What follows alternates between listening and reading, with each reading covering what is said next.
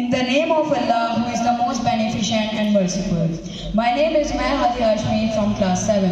Assalamu alaikum. And good morning to all my respected teachers and students and our loving principal. नहीं तेरा नशीमन कसरे सुल्तानी की गुंबद पर, नहीं तेरा नशीमन कसरे सुल्तानी की गुंबद पर, तू शाही है बसेरा कर पहाड़ों की चट्टानों पर. I would like to tell you about a great poet and thinker, Allama Iqbal.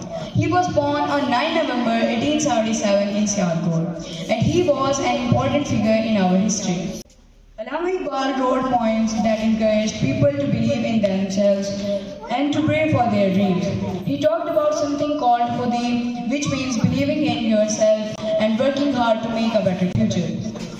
यूं तो सैयद भी हो, मिर्जा भी हो, अफगान भी हो. यूं तो सैयद भी हो, मिर्जा भी हो, अफगान भी हो. तुम सब कुछ हो, बताओ तुम मुसलमान भी हो. One of the most important things he did was to inspire the idea of Pakistan. His ideas and poetry helped people to see the importance of having their own country, which eventually became Pakistan in 1947. In short, Allama Iqbal's teachings tell us to believe in ourselves and work for a better future. And his ideas played a big role in creating our country, Pakistan.